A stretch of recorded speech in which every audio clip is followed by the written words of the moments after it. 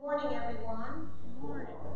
It is good to be here with you this morning. Welcome to worship. I invite you to look at the calendar. We have prayer meeting this coming Tuesday morning at 10 a.m. I invite you to be a part of that if you're available. It's always a very good renewing time together, and we will start out in Fellowship Hall and move down to the prayer room. As you can probably tell by the smell, we have potluck today after worship. I hope that you will plan on staying and joining us with a good meal and warm fellowship. Next Sunday is the final Sunday of May, so our June calendars will be available for pickup next week. If you've got something that you'd like to have put on the calendar, if you'll get that to me by Thursday. And if you are worshiping with us remotely or at a later date, I invite you to let us know that you have joined us here for worship. Just drop a comment or just let us know that you were in fellowship in this time of worship. Are there other announcements that need to be made? If not, I invite you to stand as you are able as we begin our time together with a responsive reading, a call to worship printed in your bulletin. Today is Ascension Sunday, the day when we celebrate Christ's return to God.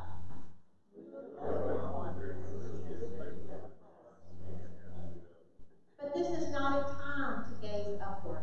There is work to be done.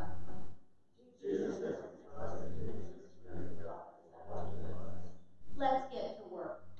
Let's make our hearts ready for the task ahead with prayer and praise.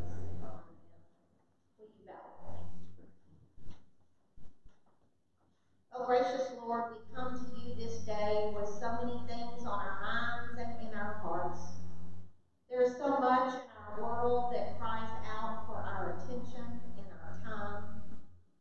Lord, quiet all the noise and still the chaos that distracts us from you.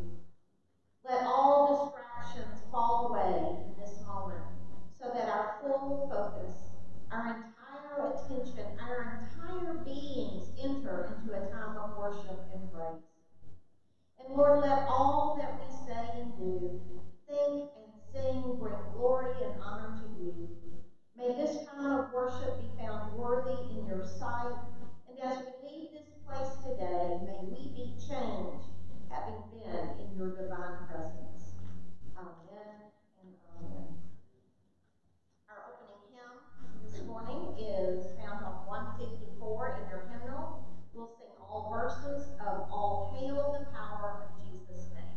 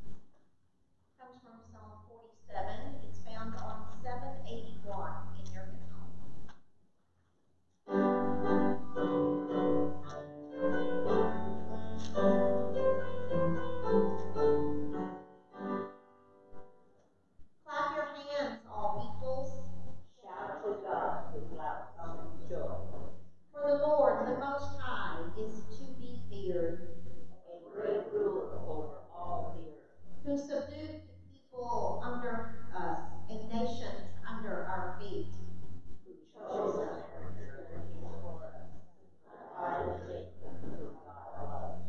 God has gone up with a shout. The Lord with the sound of the trumpet. Sing praises to God. Sing praises. Sing praises to our ruler. Sing praises. For God is the ruler of all the earth. Sing praises with a song. God reigns over the nations.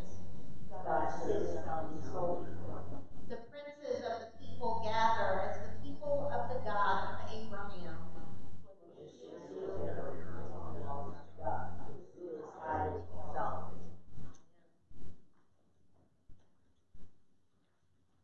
I'd ask that you join me as we pray a prayer of confession that's found in your bulletin. Let us pray.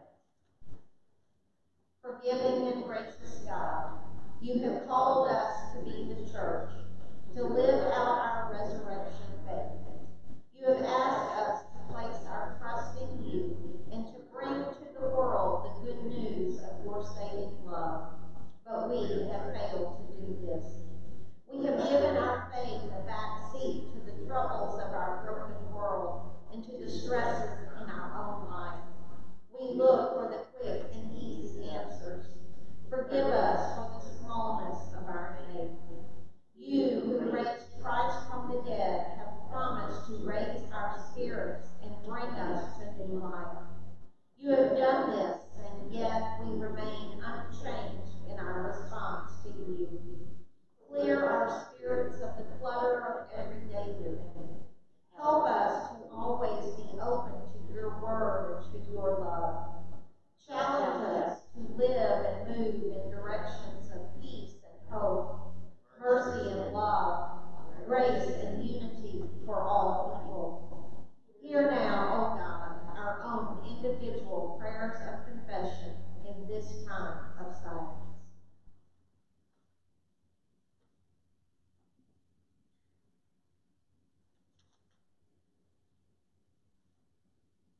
Amen. Hear these words of assurance. Rejoice, dear friends, for when we confess our sins and our shortcomings with true and honest hearts, our Lord washes us whiter than snow. So rest in that assurance, for we are a forgiven people. Thanks be to God. Amen. Our hymn of faith is My Hope is Built. It's found on 368 in your hymnal, and we'll sing all 4 verses.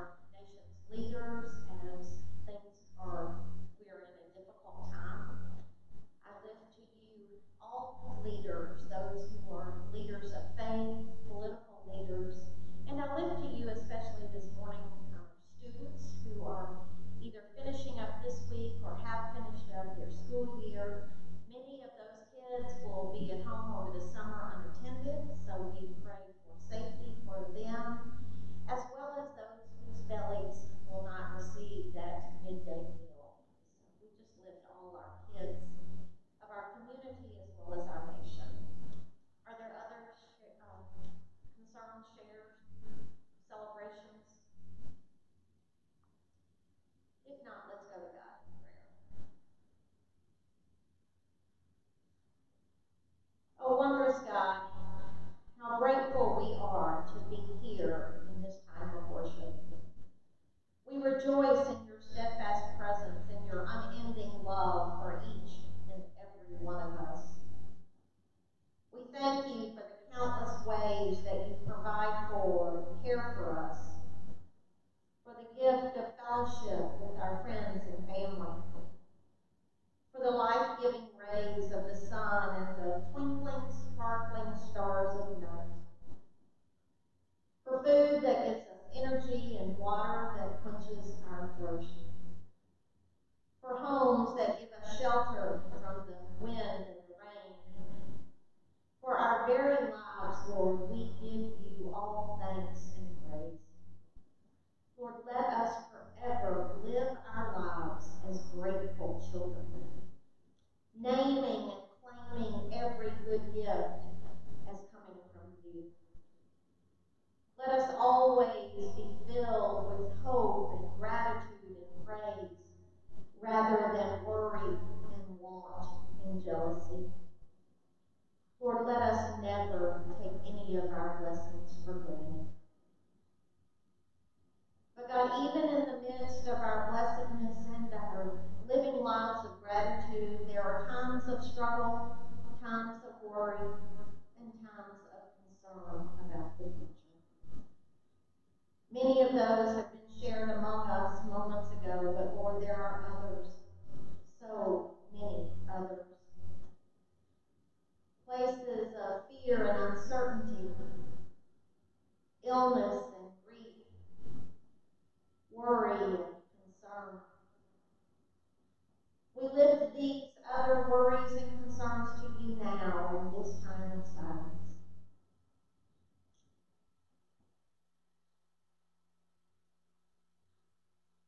Take each one, loving God. Release their grip on our spirits, and in their place give us complete trust and hope and faith. Fill us with a deep, abiding assurance that you are indeed in control and that you alone know what is best. Lord, now we offer to you our prayers for our individual lives of discipleship and the life of this church and this faith family. God, you have called us to be faithful in our love for you and our love of neighbor. You have called us to be obedient in our worship, in our service. You have called us to be light in darkness and hope in times of despair and uncertainty. But too often, Lord, we fail to be the disciples and the church that you've commanded us to do. From this moment forward, Holy God, let us be intentional in deepening our relationship with you. Let us be intentional in our service to others. Let us recommit ourselves to the practices that enrich our lives of discipleship. Turn our vision upward to you and outward toward others. Widen our reach. Open our hands. Increase our trust and faith. Move our feet. Shake us up, Lord. God, let it be so. And now, God of wonder, God of might, we join our voices in praying the prayer that your blessed Son taught his disciples and us this day.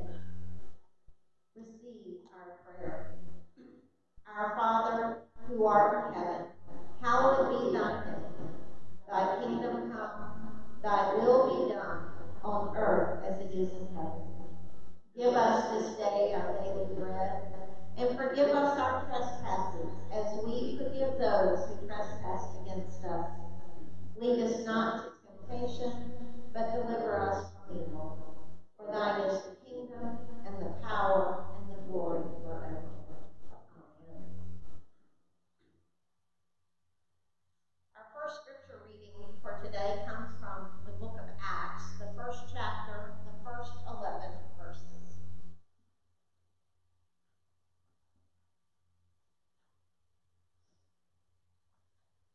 In the first book, Theophilus, I wrote about all that Jesus did and taught from the beginning until the day when he was taken up to heaven, after giving instructions through the Holy Spirit to the apostles whom he had chosen. After his suffering, he presented himself alive to them by many convincing proofs, appearing to them during 40 days and speaking about the kingdom of God. While staying with them, he ordered them not to leave Jerusalem, but to wait there for the promise of the Father. This, he said, is what you have heard from me. For John baptized with water, but you will be baptized with the Holy Spirit not many days from now. So when they had come together, they asked him, Lord, is this the time when you will restore the kingdom to Israel? He replied, It is not for you to know the times or periods that the Father has set by his own authority. But you will receive power when the Holy Spirit has come upon you, and you will be my witnesses in Jerusalem, in all Judea and Samaria, and to the ends of the earth.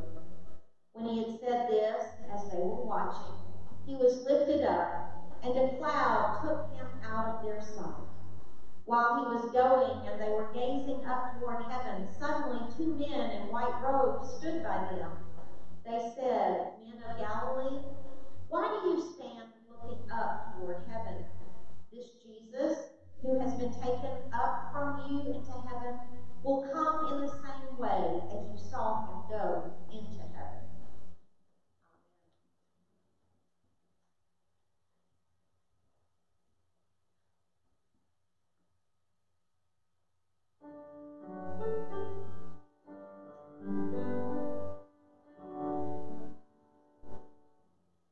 All that we have and all that we offer come from a heart both right and free. Take what we bring now and give what we need. All done in His name. Some would rely on their power, others put trust in their gold.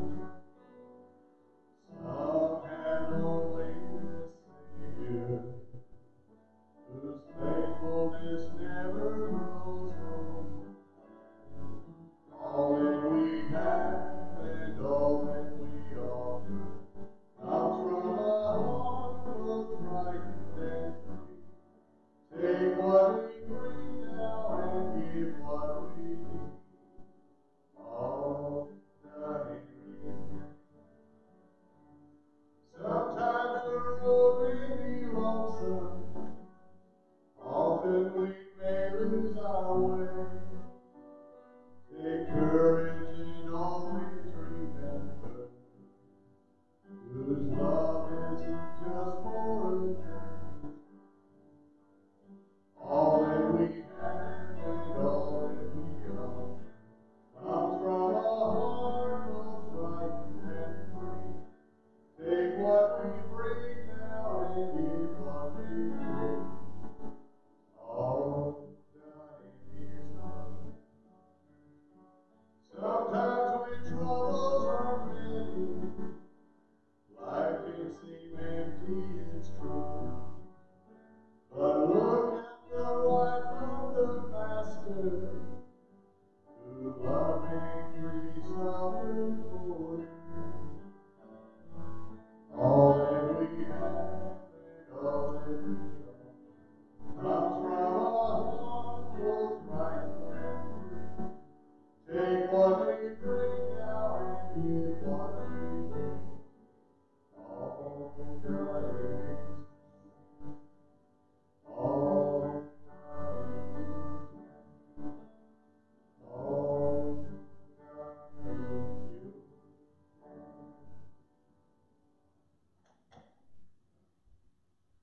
Thank you, Barry. Our gospel reading comes from the Gospel of Luke. I'll be reading from chapter 24, verses 35 through 53.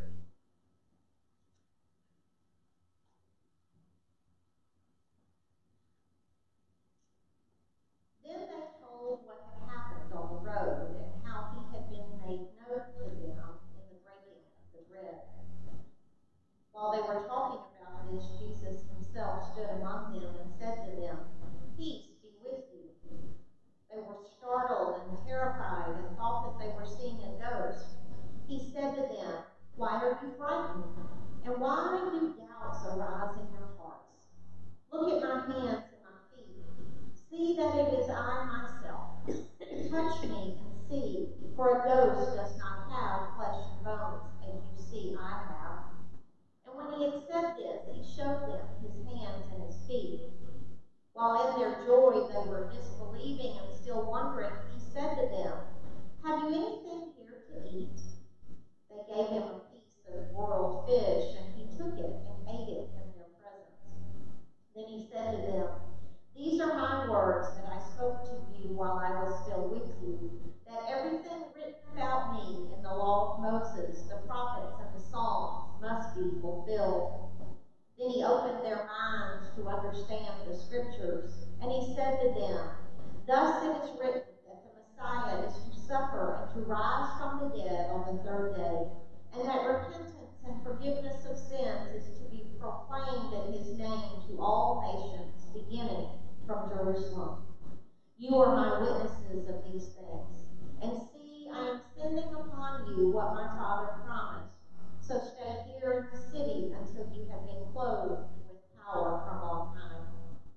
Then he led them out as far as Bethany, and lifting up his hands, he blessed them. While he was blessing them, he withdrew from them and was carried up into heaven. And they worshipped him and returned to Jerusalem with great joy, and they were continually in the temple blessing God. The word of God for the people of God. Thanks be to God. I'd be willing to bet that if I asked anybody who's ever played the game of tag in their lifetime to raise their hand, every hand in here would come up. I did a little research on the game of tag, and I found out, shockingly so, that the games like tag or tag-like games have been played throughout history as far back as the 4th century BC. The origins of the name tag I couldn't find anywhere. I couldn't find a source that said where it originated or anything like that. And in reading, though, I found out that the variations of the game of tag are endless. There's the plain old childhood game tag that we're also familiar with, and then we know that there's freeze tag, but there's all these other games. There's chain tag, and cops and robbers, or river or mountain, and four corners. The list went on and on and on. The sky is the limit when you talk about the game of tag and all its variations. Now you're probably wondering what in the world that childhood game of tag has to do with today's scripture lessons, but I promise it'll make sense if you just hang with me for a bit. As you know, today we continue to celebrate and journey through the season of Easter. Our paraments are all still white, and the cross is still wearing its beautiful white drape. We began celebrating the season of Easter on Easter Sunday, Resurrection Sunday. And on that day, we read the first 18 verses in the Gospel of John, chapter 20. And now today, we hear from the end of Luke, chapter 24. Now, the Gospel writers aren't exactly clear on how much time has passed from the joy of Easter morning and Christ's ascension into heaven. In fact, Luke and Mark are actually the only ones that describe Jesus' final departure. And to complicate matters even more, the Gospel writer Luke gives two different versions of the story. The one we read from the book of Acts, and then the one we just read from the Gospel of Luke. But even though the ascension isn't included in all four Gospels, all four Gospel writers agree that Jesus gave his disciples an assignment before he left. He passes on the baton, so to speak. Basically, he tells them, "I've done what I came to do, and now it's your turn." In essence, Jesus says, "Tag, you're it." So let's set the stage for today's two scripture readings.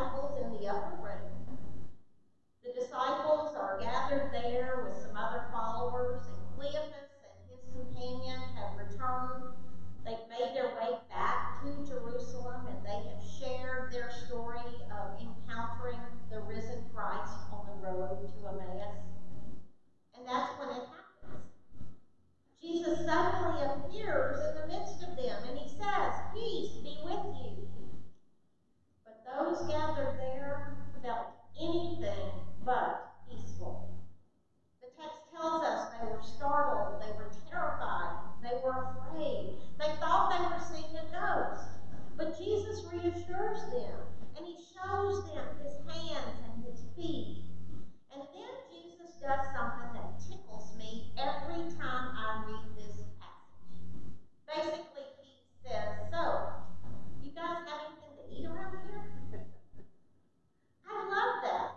It's something so common and so normal seeming that it just had to have been comforting to the disciples. And so they share with him a piece of broiled fish. And he again repeats what he has been telling them all along. And that is, since the beginning of creation, God's plan has been clear.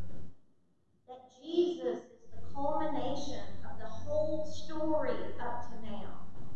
Every bit of his life and ministry was in answer to Old Testament questions. And it was the fulfillment of Old Testament promises and prophecies. And that is this. It all boils down to this fact. Jesus is the Son of God, the Savior of the world.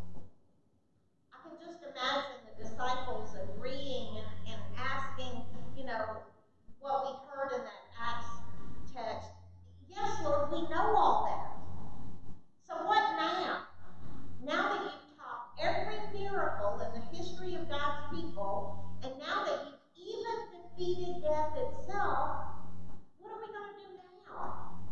Are you finally going to restore the kingdom to Israel? And so again, patiently, I'm sure, Jesus tells them what he has said to them countless times. And this time, their minds are open to understand the scriptures. Much like Cleopas and his companions' minds and eyes and hearts were opened with their time with Christ on the road to Emmaus. After Jesus had filled his belly with that fish, he taught his disciples one last time. He took them out to Bethany, a village on the Mount of Olives, a place about 2 miles from Jerusalem. And now, like I said earlier, I know this version does not agree with Acts' story, even though Luke wrote them both. Scholars can't agree on why Luke might have collapsed all the events between resurrection and the ascension into less than 24 hours. But for whatever reason, to me, it doesn't really matter that the timeline doesn't agree. Because to argue over how long it was between the resurrection and when Jesus ascended into heaven, I think is to get caught up in the details. And it's to lose focus on what's really important here. It's what my friend and mentor, Dr. Ken, would always call majoring in the minors. So with that discrepancy addressed and out of the way, let's get back to what's really important here.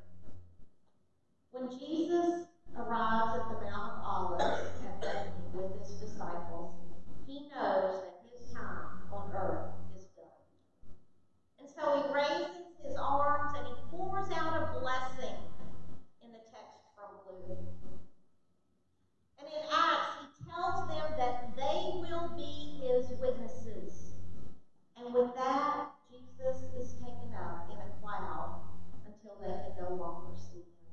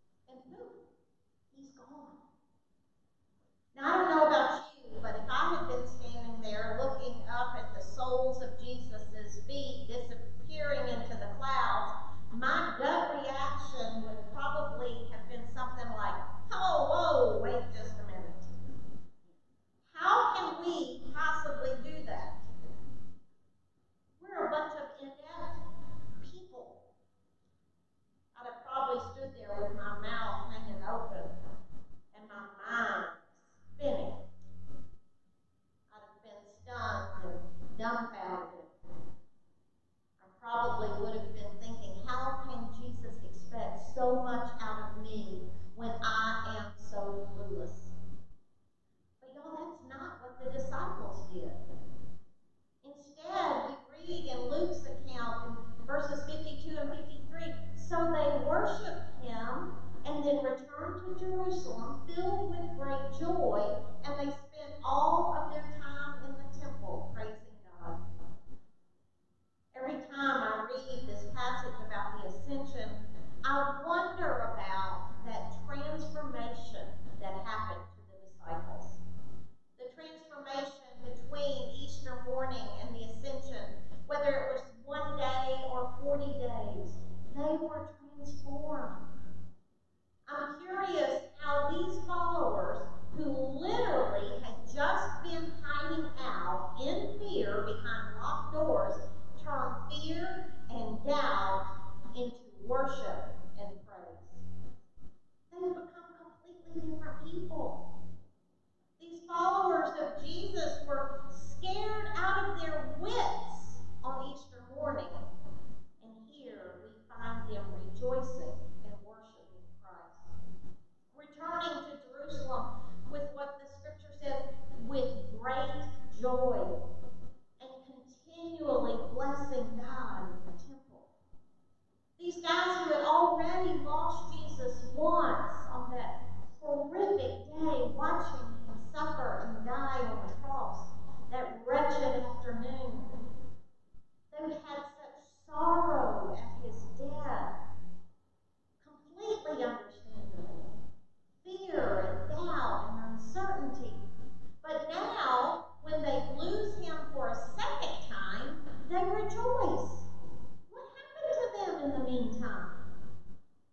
Well, I think the answer is in what Jesus says to them.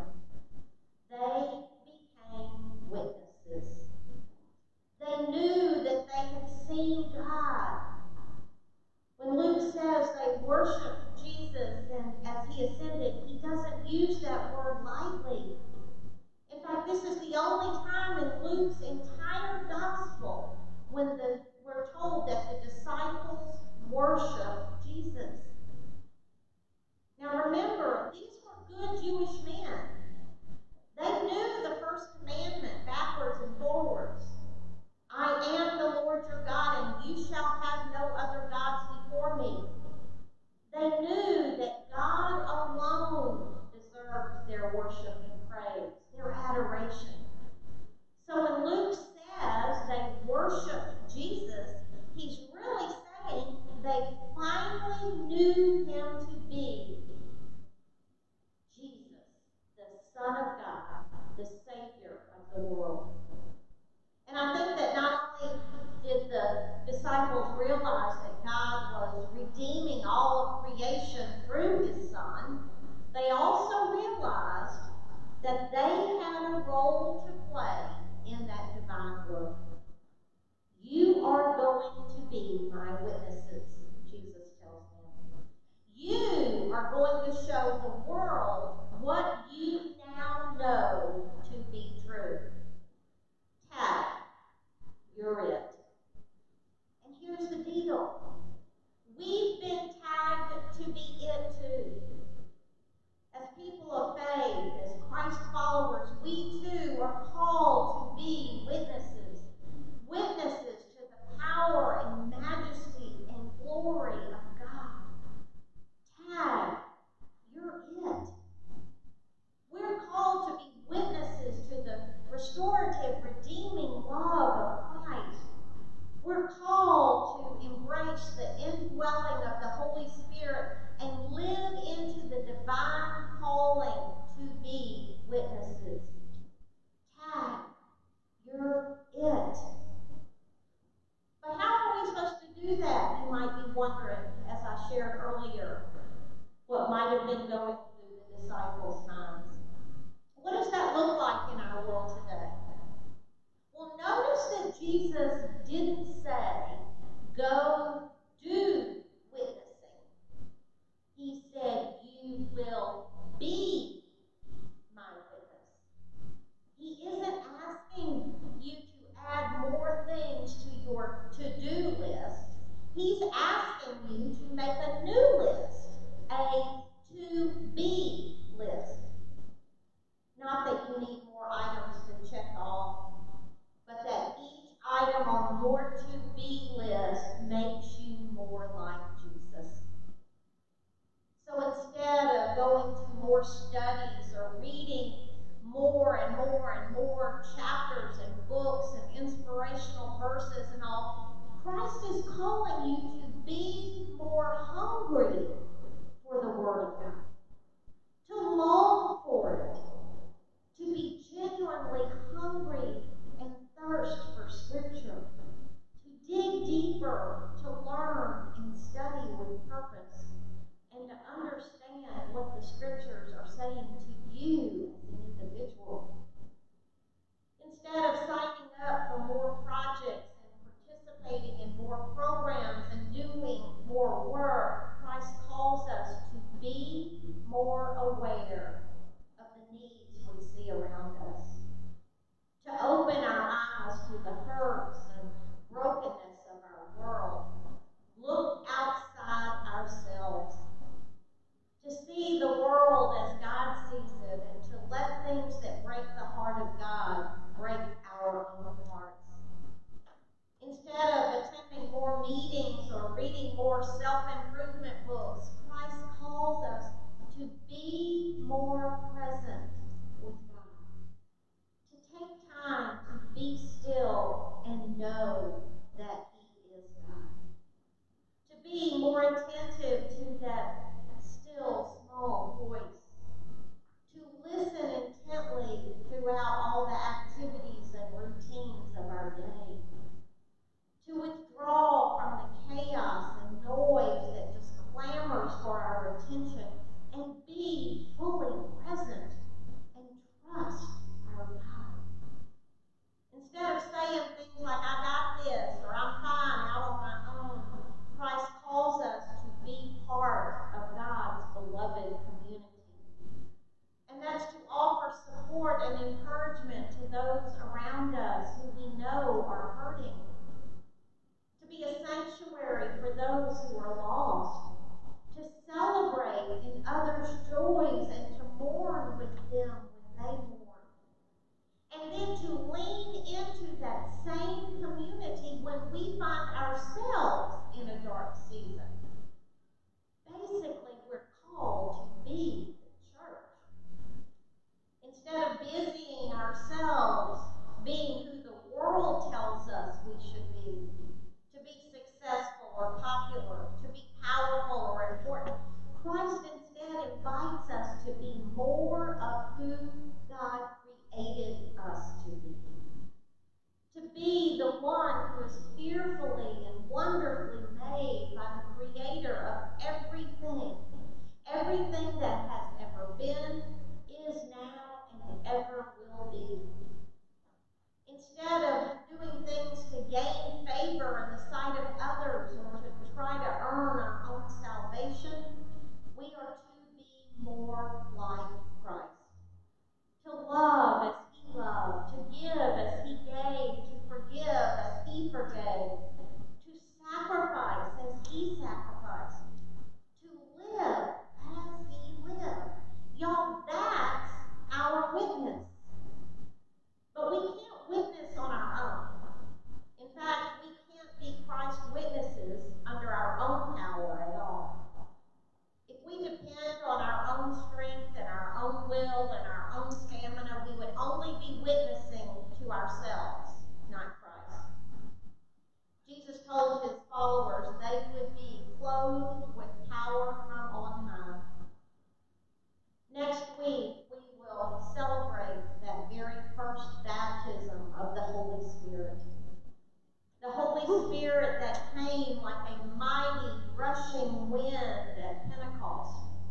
And we will reclaim that powerful gift for ourselves, both as a church and as individual disciples. And that's really, really important, y'all, because tag, we are it. Amen. We come now to the time in our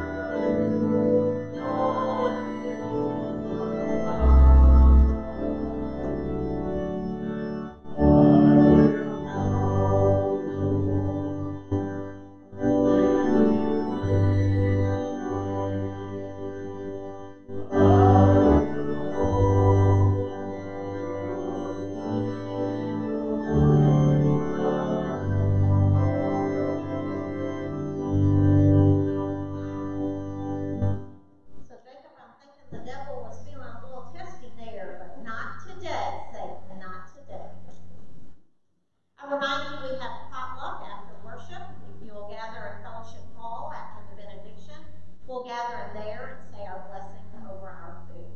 Receive now your benediction. Dear friends, the same power that raised Jesus Christ from the dead and then seated him in the place of honor at God's right hand, that same power is at work in each and every one of us who believe. So go now from this time of worship in